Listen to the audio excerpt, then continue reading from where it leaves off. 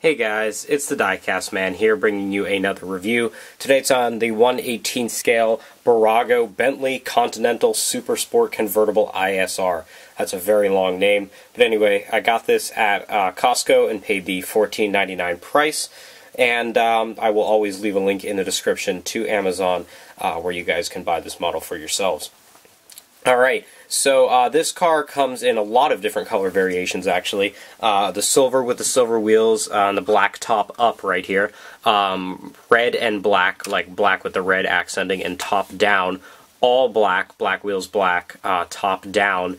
And then I believe that is it. There might be a red and white with the top down. I think there is.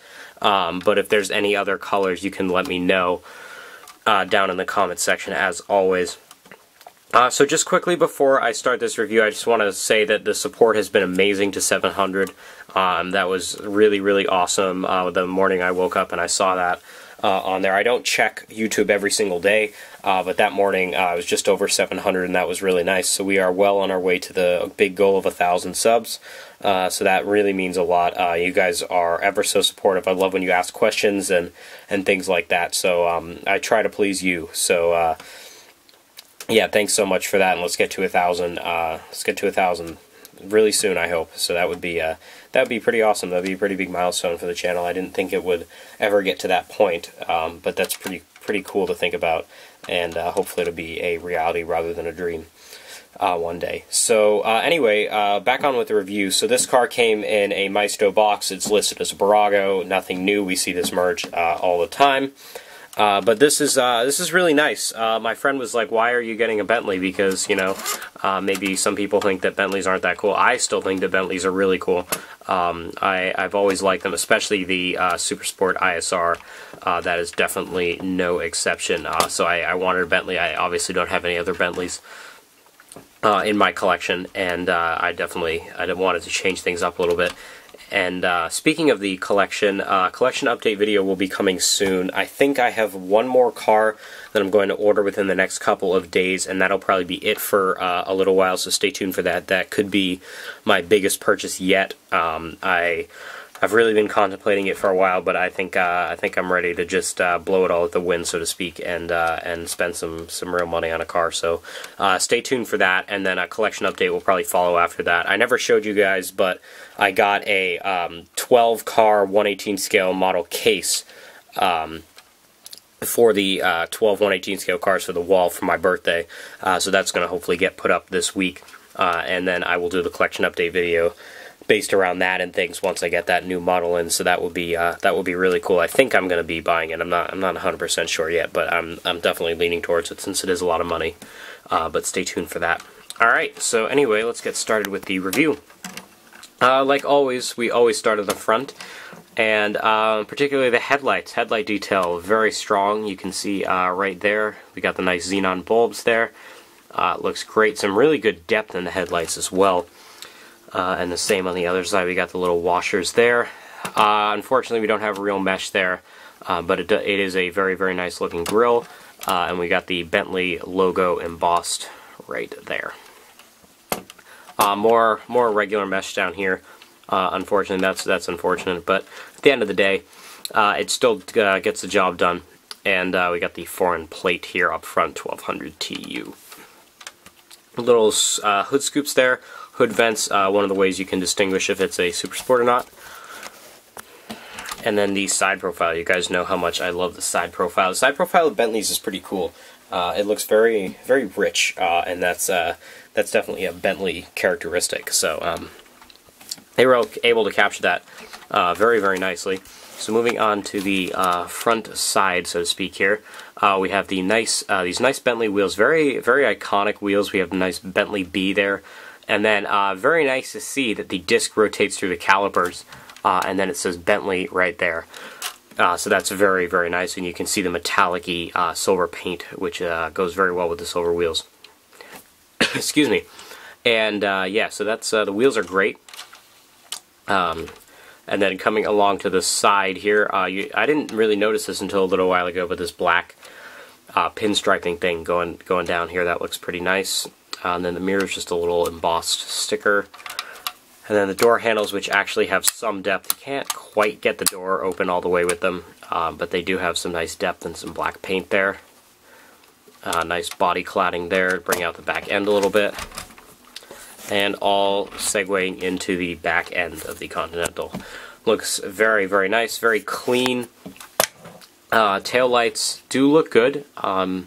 I wish they would have put a little bit more detail into them, but they are textured. I don't know if you can hear that, but they are textured there. So that does look very, very nice. And then just, of course, the brake lights and directionals and things. Bentley logo embossed with this little integrated trunk lid spoiler. I think that's what they're called. It's quite an elaborate name. And it looks black right here, but that's a stainless steel or like a chrome exhaust ports there. Very slim with the foreign plate just like up front, and the two little lights. Gas cap there as well. Alright, so now the fun part. We're going to open everything up. Just like most of these models. Voila, there we go. Alright, so taking a look at the engine, the beautiful Bentley down the center there with the logo looks really, really awesome. I believe it's a W12 or V12 or something like that, since I don't do a lot of research prior and I just don't remember that well. Oh, I think it says it actually right there. Let's see if I can get the autofocus to go. Yeah, it's 6 liter... I can't quite read that, sorry about that, but I feel bad now. But so yeah, so there's your engine. I'm not really here to discuss the specs of the car, just the details. So the engine looks very good, the massive there, massive engine, and then it's in there really, really well. It doesn't move a lot like some of the older Maestos do, which is something that I don't particularly like. Back trunk, nothing to see here, just some black plastic. Nice, big, spacious trunk, however.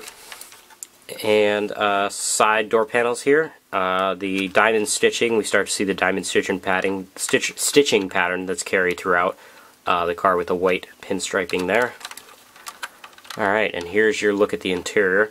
The beautiful Bentley leather-wrapped steering wheel. We got the paddle shifters, the gauges there.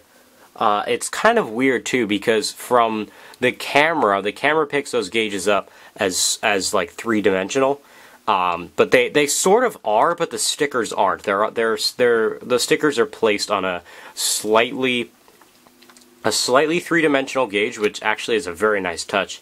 And you can see the carbon behind there on that dash with those air vents and everything. Got the two pedals down there. And then we'll take a look at the passenger side view. Got more of the carbon there, and then all the air vents. You can see the nav screen, that big Bentley shifter there in the center, and then the quilted leather with the diamond stitching pattern, and the Bentley logo there on the headrest with the seat belts, the white pinstripe. It looks beautiful. I love Bentley interiors, and this model, they definitely nailed it. It's no exception.